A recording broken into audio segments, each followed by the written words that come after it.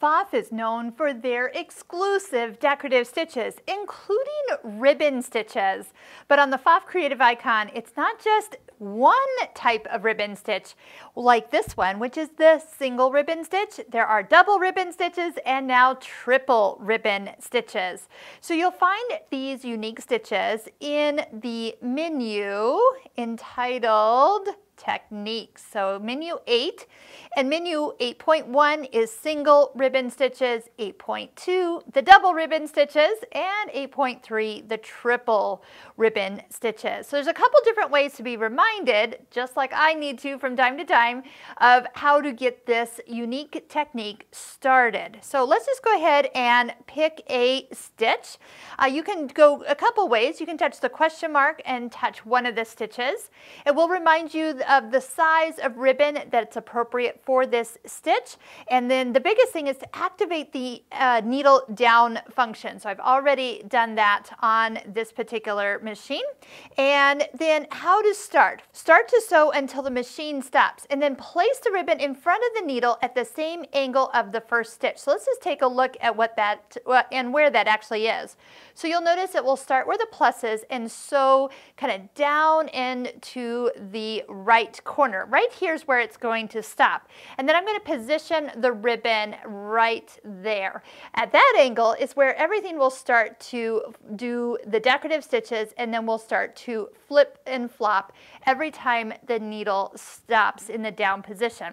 Another thing to recommend here is to always use the start-stop button for this technique. That way you know that when it stops, that's when you do something. And if you're using the foot control, that can sometimes, you might not know when it actually stopped. Was it you? Was it it? So again, the start-stop button is what I'll be using for this particular concept. And then we'll have something that looks like this. You will find that we feature the ribbon stitches in the Pfaff Stitching Cosmos online course.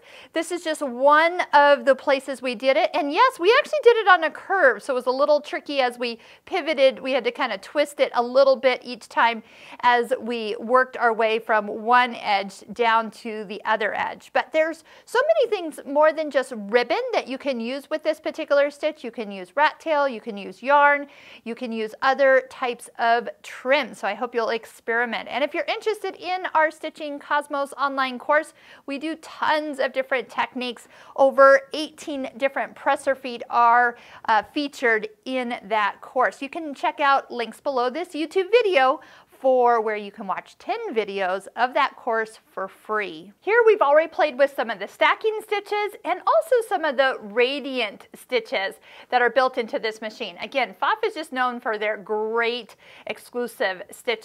So let's go ahead and start. We have the foot 2A on, and I'm going to push the start-stop button and let it stitch off to the side here.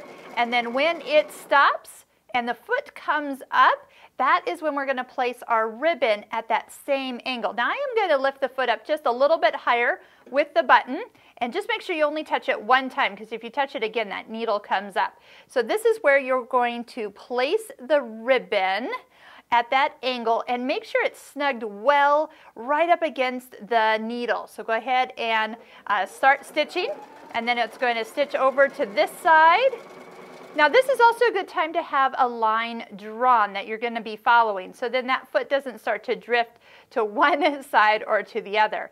Now this is where you're going to take the ribbon and twist, slide it underneath the presser foot. Again, hug it nice and tight up against that needle, and then push the start-stop button again, and then just let it stitch.